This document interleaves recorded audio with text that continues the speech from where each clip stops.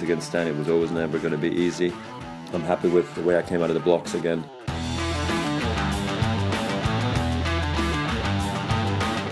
And in the fifth, I just knew I just have to find my energy again. Play with intensity, play more aggressive, take the ball early, believe in myself, serve good. I was talking to myself saying like, just relax, man. Like, the comeback's so great already. Just like, let it fly off your racket and just see what happens. He's done it! Roger Federer is through to his 6th Australian Open final. Super happy that I was able to win another 5-setter in a Grand Slam. I don't know how many times I won 2 5-setters in a Grand Slam, maybe never before, so this is big. For sure, I'm really sad and disappointed with a loss like that, because to be that close to have won the semi-final, it can be only sad, but at the end I had a great battle against Roger.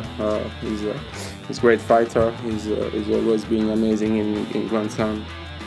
Against Stan, I think that was always going to be really, really important, and I know he's a tough customer in the 5th set, so I think that's the mindset I got to have as well in the finals. So sort of a nothing to lose mentality, and regardless of who it's going to be against, I think it's going to be special either way. Either one's going to go for his first slam, or it's the epic battle with Rafa.